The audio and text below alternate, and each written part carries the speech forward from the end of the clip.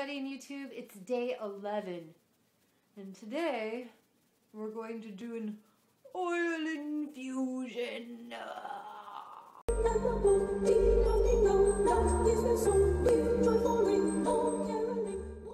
Blah, blah, blah, blah, blah.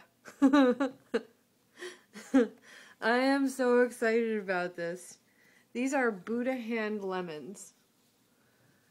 And my friend Sarah gave them to me, wondering whether or not I could use them to make soap. And so that's what we're going to try today. We're going to do an oil infusion of this lemon, which smells phenomenal. It's known for its smell. It smells sweet and smells like lemon. So it already pretty much smells like lemonade then. And basil. And we're going to do a hot process soap tonight.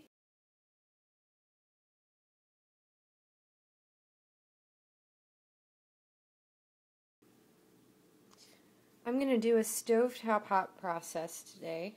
I was thinking about what the crock pot actually is, and I think it's just a way of keeping everything off of a direct heat source. So I made a double boiler. This is a salad bowl, a Pyrex salad bowl that I got at the grocery store. Relatively inexpensive, so I'm going to try this out. It fits in there really nicely. That was sheer dumb luck. But it worked. And the lid fits on there pretty nicely. I've done hot process all the way through in the oven before, and I keep finding that it dries out. So hopefully this will work. I hope it does. So right now I am waiting for my oils to melt. I'm going to measure out my lye and my water, but I don't need those for a while. So in the meantime, I'm going to zest my Buddha hand lemons. They are the craziest looking things. A little bit of backstory on them. I gather that when they're shaped like this, they come in different shapes. And this is called the closed hand Buddha. Again, my friend Sarah, who works with produce, was telling me about these. These are the closed hand Buddhas. There's ones that are more open. They're huge. Like they just kind of look like fingers that are all splayed out and sort of almost like sea creatures. But these are called prayer hands or closed Buddha hand lemons, and they're traditionally what is used as I guess offerings to Buddha. But they smell phenomenal. I have no idea what kind of purpose you would use them for cooking, but they've got so much zest on them. Like almost the whole thing is just zesty bits. And then a little bit of fruit on the inside on there. But they're crazy and I love them. And oh my gosh, do they smell good. So if you see them at the grocery store, just give them a sniff and you'll see what I'm talking about. So I'm going to zest these and I'm going to chop this up. And I'm going to infuse my oils with it, and hopefully what will happen is I'm not going to add any essential oils or fragrance oils to this at all. I'm going to just go for broke and try to infuse the oils with good smells that I like.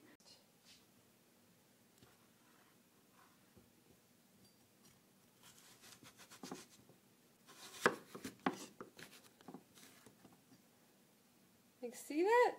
That is all zest and pith. And holy crap, does that smell good.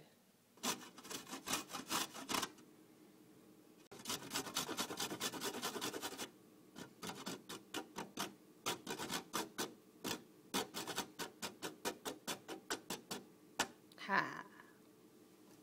A pound of oils tonight. And out of my Buddha lemon, I managed to get an ounce of zest. That's a lot of zest for one lemon. I'm going to put this, all of it, into the bowl with the oils as they're melting. I'm not even going to try to keep it from going in there. I have cheesecloth, and I'm going to use that for the basil, because I don't think the green bits will hang out very well. But the lemon zest I think will handle okay.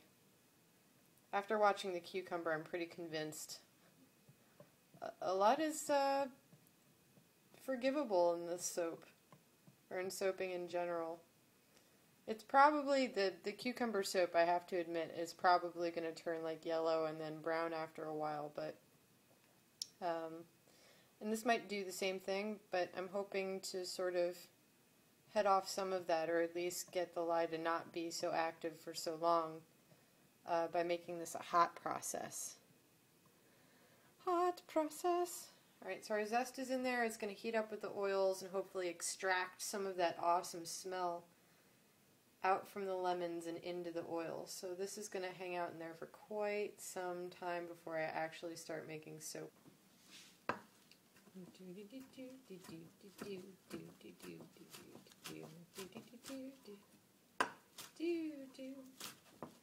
That smells awesome. Oh my gosh. I love the smell of fresh herbs and such. Don't you? Trying not to squeeze these. Because I want all of that wonderful smell inside the soap, not on my hands.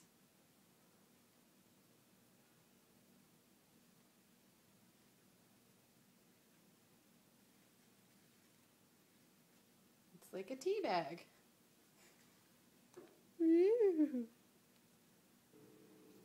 Well, it smells awesome in here already. It's been about 20 minutes. All the oils have melted. The lemon smells awesome. The basil smells really awesome too, although I have a feeling I probably should have gotten more basil to do this with. We'll see though. I'm going to let it go for another half an hour, and I'm going to clean up the bit of mess that I've made already. Ooh, this looks pretty. This is going to be floating around in the soap, too.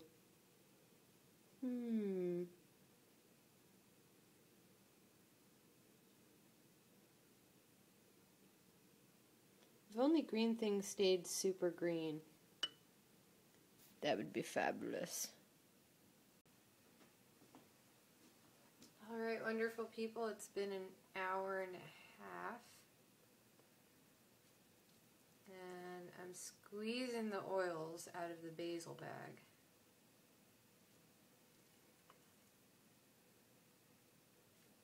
As best I can. And to compensate, I'm going to super fat even a little bit more than I usually do. By maybe an ounce.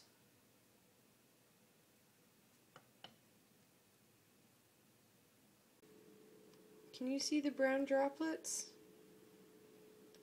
Now the brown, and they're kind of dispersed here and there and everywhere, is what I was squeezing out of the basil bag. And I wonder what that is. Is it basil oil? Ooh. Well, it's not mixing with the oil around it, so it might just be water. Basil juice. The fragrance oils or essential oils to this, because I really do want to see how much an oil infusion can lend to the batch.